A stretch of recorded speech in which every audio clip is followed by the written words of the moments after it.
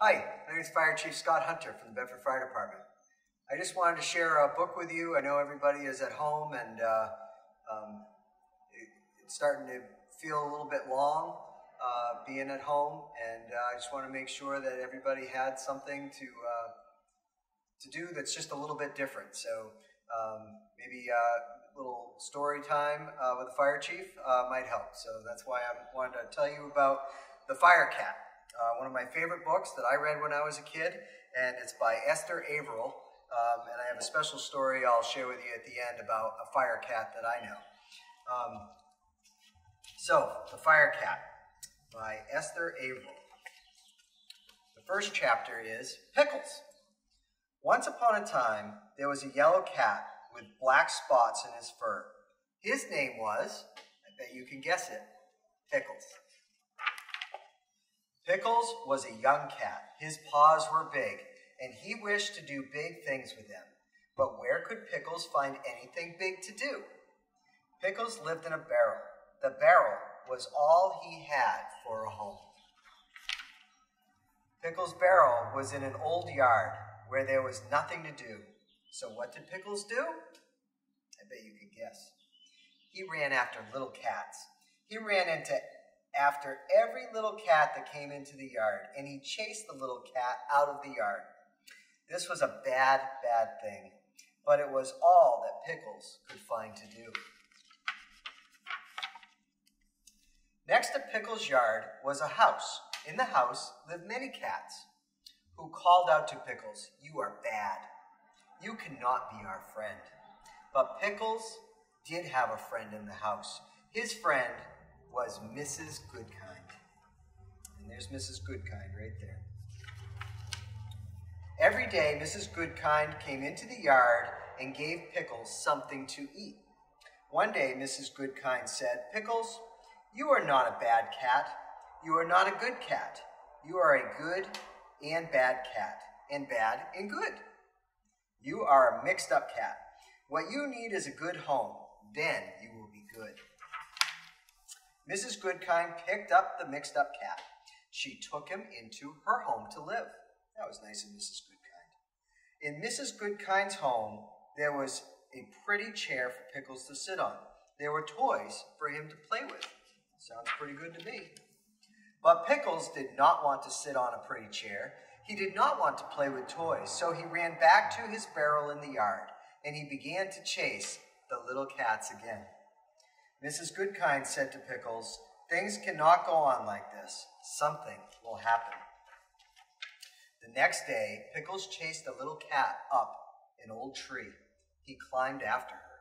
It's pretty high up there. Pickles sat in the tree near the little cat. He would not let her climb down. After a time, the wind began to blow. It blew and it blew and it blew. And the rain came down hard. It came down harder and harder. At last, Pickles let the little cat climb down and go home. Pickles wanted to climb down too. He wanted to get back into his barrel, but he could not climb down. Sometimes this happens to a cat, and it happened to Pickles. Mrs. Goodkind ran to the tree. "Pickles," she called, "please try to climb down." But Pickles could not climb down. Mrs. Goodkind ran into her house. Pickles could see her by the window. She was talking on the telephone. Then she called out to Pickles, "The firemen are coming." A fire truck came up the street and stopped at Pickles' yard. 3 firemen jumped down from the truck. Mrs. Goodkind came out of her house. She ran to the firemen and pointed to Pickles. The firemen put a ladder against the tree. One of the firemen began to climb up the ladder. The fireman climbed to the top of the ladder. "Come, cat," he said to Pickles. "Let me help you." The fireman picked up Pickles and tucked him into his coat. Then he took Pickles down the ladder, down to Mrs. Goodkind. "Mrs. Goodkind," said the fireman, "is this your cat?" "No, Joe," said Mrs. Goodkind. "Pickles has no home, and he does not want to live with me." "Why?" asked Joe. Mrs. Goodkind answered, "My home is too little for Pickles. Pickles is a cat who wishes to do big things, and someday he will do them. Look at his big paws. Pickles put out a paw for Joe to see. My goodness, Pickles, said Joe, what big paws you have. Pickles looked at Joe and said the one word he could say. I bet you can guess it. Meow. And Joe could see that Pickles wanted something very much. Joe gave Pickles a pat. Pickles, he said, I will take you to the firehouse. Maybe our chief will let you stay. The second chapter is called The Fire Cat. Joe took Pickles to the chief, who was sitting at his desk. Oh, said the chief, I know this young cat. He is the one who chases little cats. How do you know? Asked Joe. The fire chief answered, a fire chief knows many things. That's one of my favorite lines in this book. Just then, the telephone began to ring. Hello, said the chief. Oh, hello, Mrs. Goodkind. Yes, Pickles is here. He came with Joe. What did you say? You think Pickles would like to live in our firehouse? Well, we shall see. Thank you, Mrs. Goodkind. Goodbye. The chief looked at Pickles and said, Mrs. Goodkind says you are not a bad cat, and Joe likes you. I will let you live here if you will learn to be a good firehouse cat. Pickles walked away quietly up the stairs after Joe. Joe and Pickles went into a room where the firemen lived. The men were pleased to have a cat. They wanted to play with Pickles, but suddenly the fire bell rang, and down they went. The pole was the fast way to get to their trucks. Pickles could hear the truck start up and rush off to the fire. Pickles said to himself, I must learn to do what the firemen do. I must learn to slide down the pole. He jumped and put his paws around the pole, and down he fell with a bump. Bumps or no bumps, I must try again, said Pickles. Up the stairs he ran, and down the pole he came, and bumped. And he tried again, and bumped. But by the time the firemen came back from the fire, Pickles could slide down the pole. What a wonderful cat you are, said the fireman. The chief did not say anything. Pickles said to himself, I must keep on learning everything I can. So he learned to jump up on one of the big trucks, and he learned to sit up straight on the seat while the truck raced to a fire. What a wonderful cat you are, said the fireman. The chief did not say anything. Pickles said to himself, now I must learn to help the firemen with their work. And the next fire, he jumped down from the truck. He ran to a big hose, put his paws around it, and tried to help the firemen shoot the water at the flames. What a wonderful cat you are, said the fireman. The chief did not say anything. The next day, the chief called all the firemen to his desk, and he called for Pickles. Pickles did not know what was going to happen. Maybe the chief does not like the way I work. Maybe he wants to send me back to my old yard. But Pickles went to the chief. At the chief's desk stood all the firemen and Mrs. Goodkind. The chief said to Pickles, I have asked Mrs. Goodkind to come because she was your first friend. Pickles, jump up on my desk. I have something to say to you. Pickles jumped up on the desk and looked at the chief. Out of the desk, the chief took a little fire hat. Pickles, said the chief, I have watched you at your work.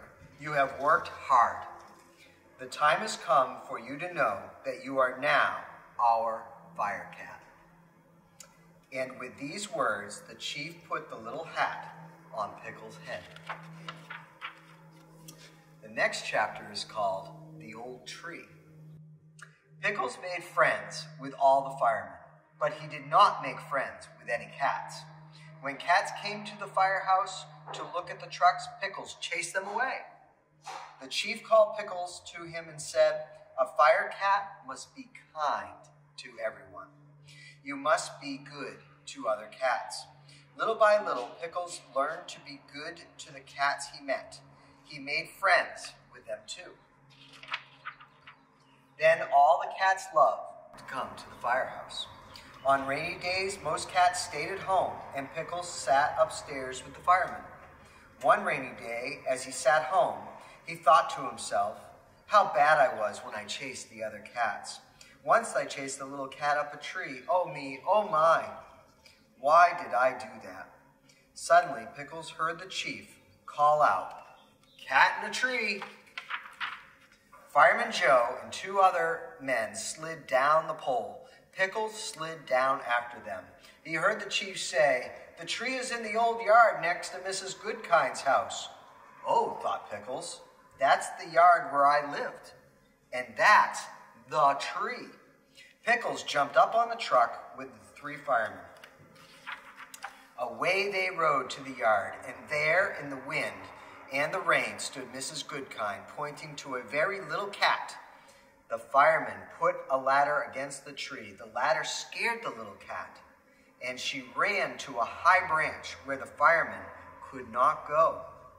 Joe said to Mrs. Goodkind, I don't know what to do. But Pickles knew. He began to climb the ladder. Pickles climbed up and up and up. It was hard work, but at last he came to the top of the ladder. Then he climbed up the tree until he came to the little cat. Come, cat, he said to her, let me help you. He picked her up and took her gently down to Mrs. Goodkind. Mrs. Goodkind thanked Pickles. Then she said to him, I always knew that someday you would do big things. Today, you have done something very big. Pickles waved a paw at her as if to say, Mrs. Goodkind, this is only the beginning. And he rode home to the firehouse, a proud and happy cat.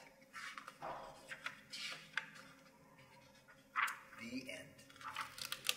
So that's one of my favorite stories about the fire cat, Pickles the Fire Cat. And I have a story about a time that I rescued a cat out of a tree.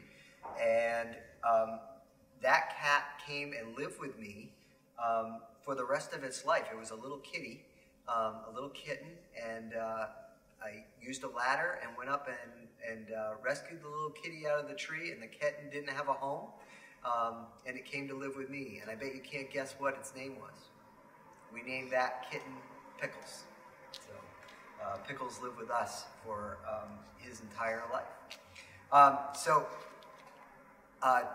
I just want to remind everybody that to hang in there, and that our local library here in Bedford has lots of options for you to stay reading during your time at home. We appreciate everybody staying at home. And kids, I just want to remind you that you're a great source of hope and inspiration for your family. So keep singing at home and keep dancing at home and keep smiling, because it really helps the grown-ups that live in your house to stay happy and have hope, because we're all in this together, and I hope to talk with you all soon. Thanks.